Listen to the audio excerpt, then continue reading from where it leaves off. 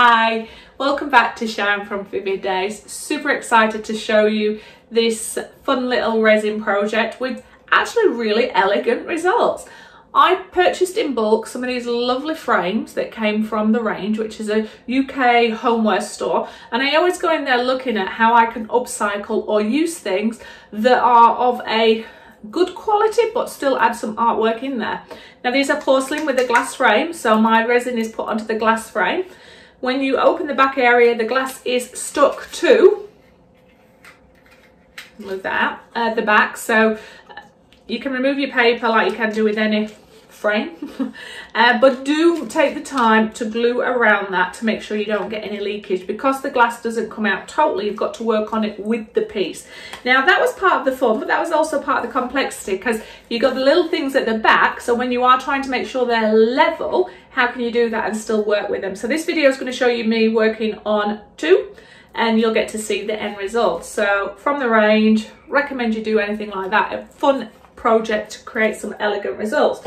The products I'm using, pretty similar to what I've been using recently. I add some glitter, and the glitter I'm going to be adding is from Arteza, and that's the holographic turquoise. I wanted to have some really nice shimmer coming out in my piece, and that added a lot of, I don't know, sparkle, brightness, just a feature. And then I also used my Colour Me Happy Ocean Blue. I've had to put it in my own container because it eroded the top and it broke, so I've had to put it in there. And then I also had, the first layer had the blue-green Peebo, but then I came on the second layer and lightened it with my blue turquoise, and you'll see that throughout my process. And casting craft white for the foam.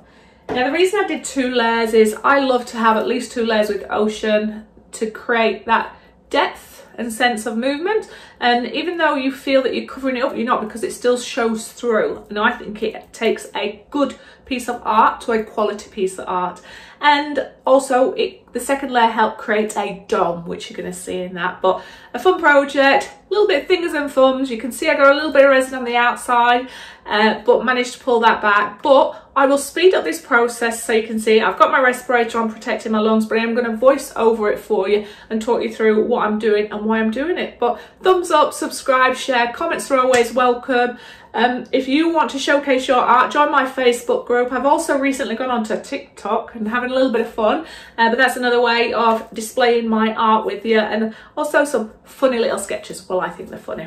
Anyway, I'm Sharon, I'm digressing, but I do want to mention an artist for you if you've not already met her before. Make sure you do pop out and see Jules Madison Artpreneur. I'll put her name down in the link down here for you, so please make sure that you check her out. She's an amazing artist. She did some mini resin pieces around Christmas time, and it was at that time I decided to go out and purchase some, but then I've only just started working on them, so it was inspired by her. But if you've not seen her work, go over and see her channel. She does the most elegant, beautiful pieces, and yeah, I just highly recommend if you've not seen her channel. Anyway, I've already said thumbs up, so I'll forget that. Let's get on with this. Hope you're safe wherever you are in the world, and sending love to you and your family. I'll see you on the next video. Bye. Much love. Thank you for watching this video, and I hope that you're going to sit back, relax and enjoy my creative process. As I mentioned multiple times throughout my videos, my processes are just my processes. It doesn't mean it has to be your process. So go with whatever works with you. Be willing to try, to experiment, fail and find some successes. I'll do my best to talk out loud as to what I'm doing here. If you have seen my videos before, you'll understand some of the colours I'm working with and processes. If you haven't and you want a more detailed video on how to work with resin, check out video 107. It's a real tutorial. I think that's the word I'm trying to use. Okay, what I want to talk to you about is these picture frames. They are a really amazing picture frame. The downside to the picture frame is the back is sealed onto the frame, so you can never fully remove it, which means where the stands are and the little hooks, it causes the picture frame to not be level. So you can see I've used my cake silicone coasters molds, not coasters, and my lollipop sticks, as I call them, to try and balance out the level. So I did get a spirit level. Unfortunately, you're never going to get it 100% flat, but I got it as near to it, but you had to keep your eye on what you were doing, so less is more and apply it a little bit at a time. So the products I'm using are the ones I've been using in my recent oceans. It's a little bit of the Casting Craft for the white. The glitter is the Arteza glitter. I also have the Colour Me Happy Ocean Blue and the Peebo turquoise. Sorry, I'm just mindful I can hear myself speak. It's really weird, but I'm going to keep working with this. And so my board's been level. I would recommend that you use a glue gun and go inside the picture frame and delicately seal the glass, because even though the glass was sealed, resin's always going to find that one little hole. Now it did have a little bit of leakage, but it didn't come out behind the back, and I'll show you at the end of the video.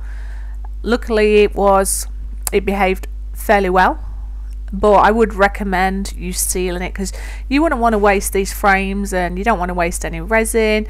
Now I do come in with 2 layers on this, and I'm just learning as I'm going with intuition. Now you'll notice I've got my camera recording what I'm doing. I've just gone to TikTok as another social medium way, should I say, to show my art to a different audience within social media. Hence why I am doing a voiceover, because I needed to get my camera going. So it's like rubbing your tummy and patting your head all at the same time. Anyway, back to what I'm doing. Now the area I'm working on, as you can see, is a very small porcelain picture frame. It looks very stunning and very elegant, so it's a really rewarding project for you to do for yourself, for gifts for people, or even to sell them. They just look elegant. I think that's the word I'm going to use. And it's a very shallow area that I'm working in, so you don't need a lot of resin. I think I used a maximum of 75 mils of resin in here between both the projects on each layer. And I love the colours. I think going back, if I was to do them again, I'd probably get the colours to be a little bit lighter. And you may be able to see by looking, but one of the picture frames the wrong way round, but I'd not worked it out in my head. So I'd got where I envisaged this skyline to be at the bottom on one area is not the top.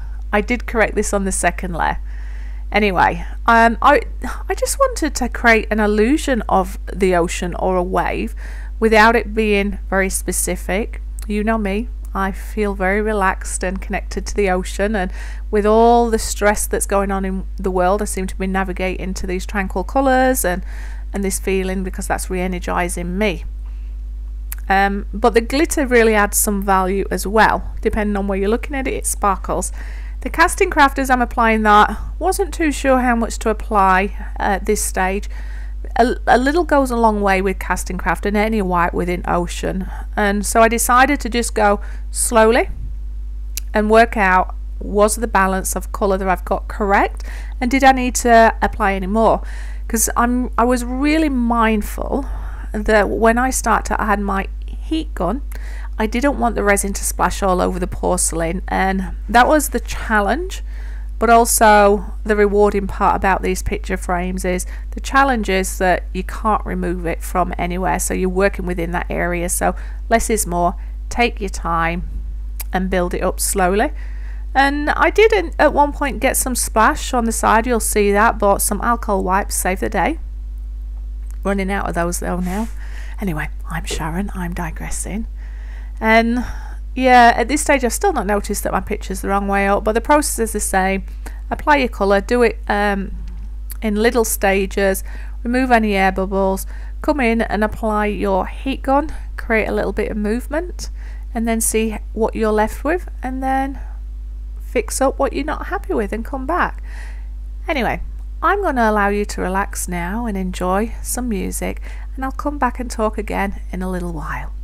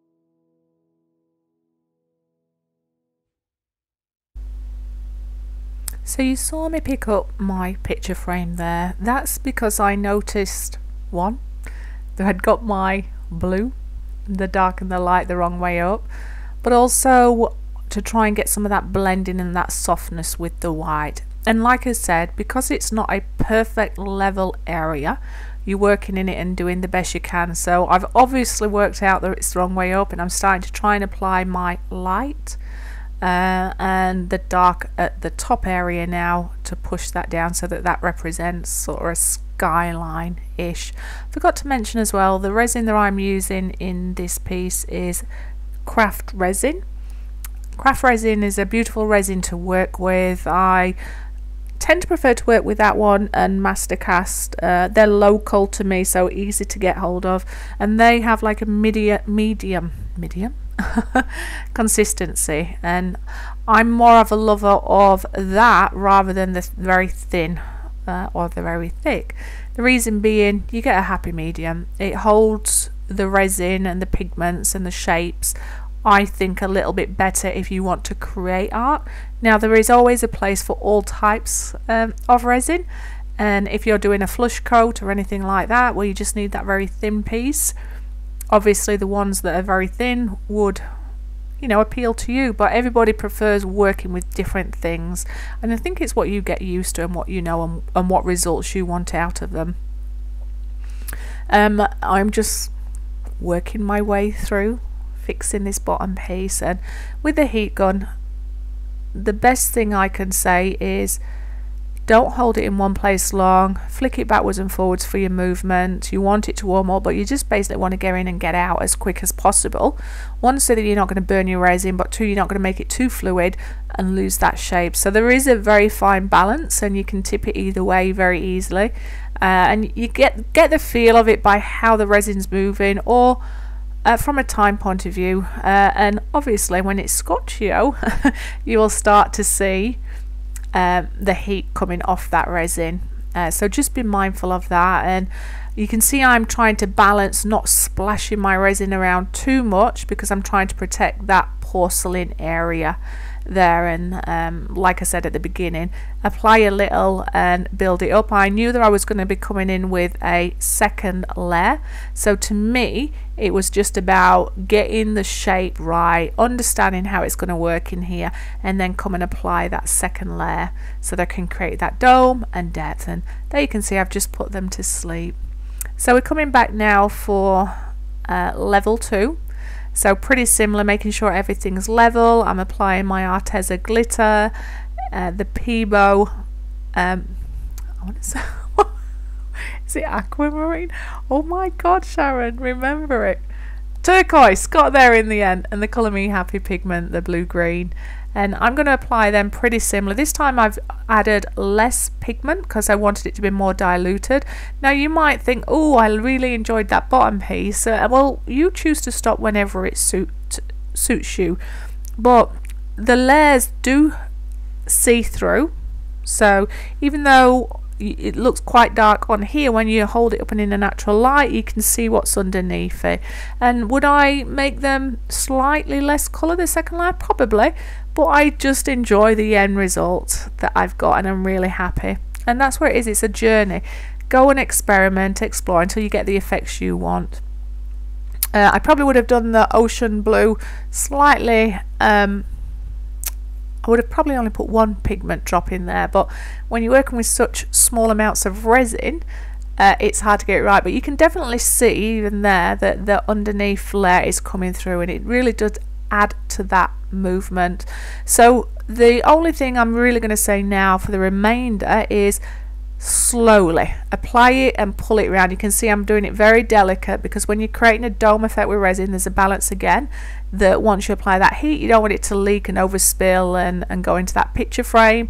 This was more just applying it, dragging it to where I wanted to be, and then same as before, but just slowly. And I really do love this project, and I recommend that you give it a go, and let me know how you go. If I have influenced your art or your colour palette, tag me in your work so I can see what you've done, because that really does give me so much satisfaction and joy to see how I've helped influence your creativity. And also you could join my Facebook group, which is all in my descriptions, and Showcase Your Art. It's a small group, but it's a really beautiful group where we get to display our art and support each other. And I'm going to leave you to enjoy some more music and relax, and I'll come back and show you what I do with the leftover resins. Hope you're enjoying so far. Remember, thumbs up, subscribe, share, comments are always welcome.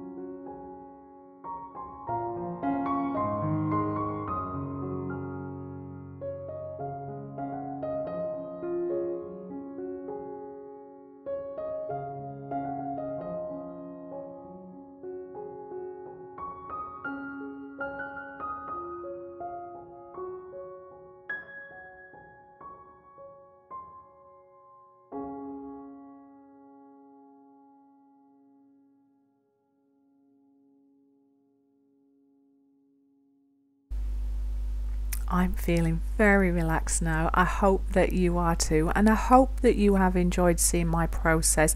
I did speed up the second layer by 3 just to save some of your time, and you can see with my leftovers I've I have brought over some molds, and this is just an exquisite mold.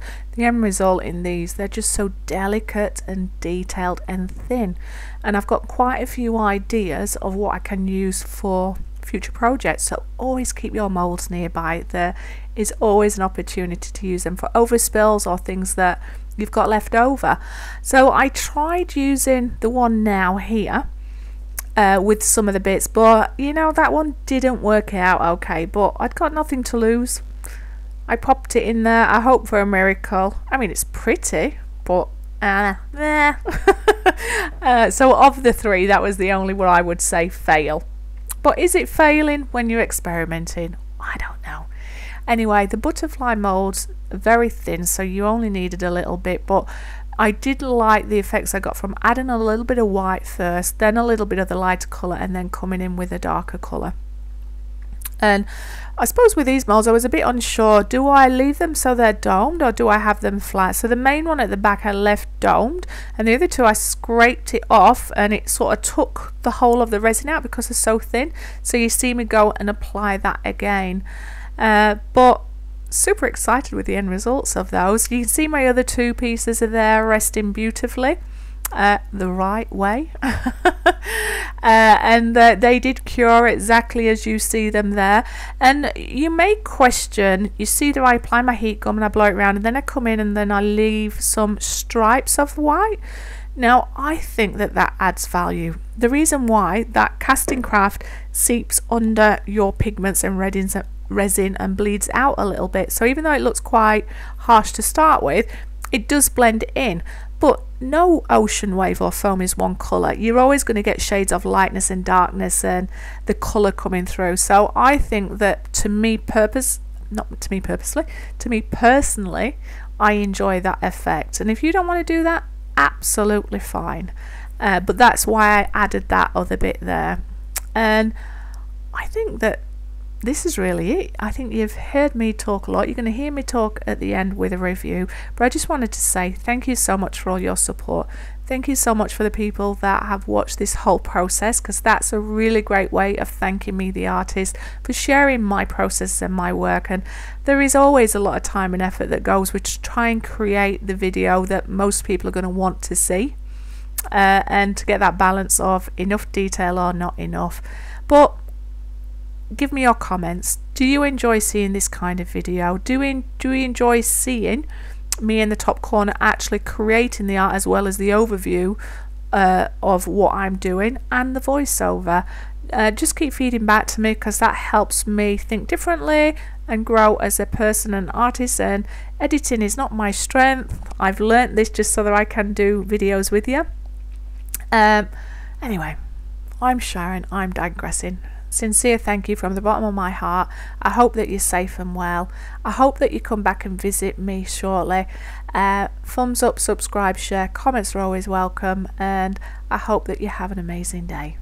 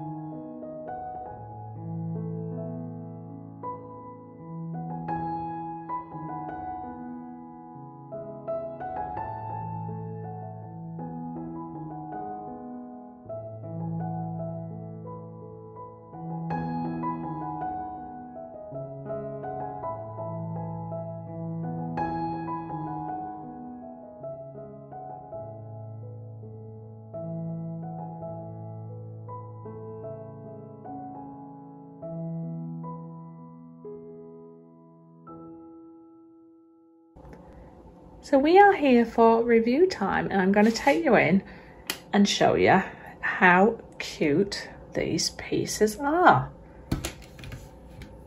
So these are the frames that I'm referring to. So you can stand them alone and you can hang them up there. That's where you just see a tiny little bit of that resin that came through, which is what I was referring to in the video. But if you were to use your glue gun and just run it around the edge, that would prevent it.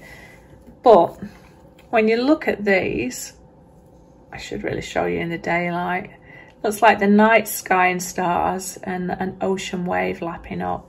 But those colours, and you've got a nice doming that's sort of happening there. Bring you in and show you the other end, and you can see that first layer that I did there. So in certain lights, not that one there, you can see so much depth and movement. And again, night sky and an ocean, and that beautiful doming that you get coming around. And I think these are elegant frames, so many possibilities. And I'll take you in closer to have a look at these butterflies that I created, and I just think these are angelic. So many opportunities. I mean, you could stick them on there, not that I'm gonna do, but look at the detail on those butterflies, and they're very delicate. And sorry, my nails from all the arting. So that's the back, and that's the front. Just beautiful. Number one. Number two is wing at the end, just to the right, not quite. And three. I just love the delicateness of these, and those colours, where you've got the little white and the different colour blues, I think blend each other nice. The only one I'm not really happy is this one, where I put the blobs of white in, oops, and the different colours, and the glitter is pretty bleh. But I don't like to waste resin, so I'm always trying different things with any of the leftovers. But thumbs up, subscribe, share, comments are always welcome, and I hope you see the potential in these little gifts here. I think the little gems. Anyway, I'm Sharon, I'm digressing. I will see you on the next video.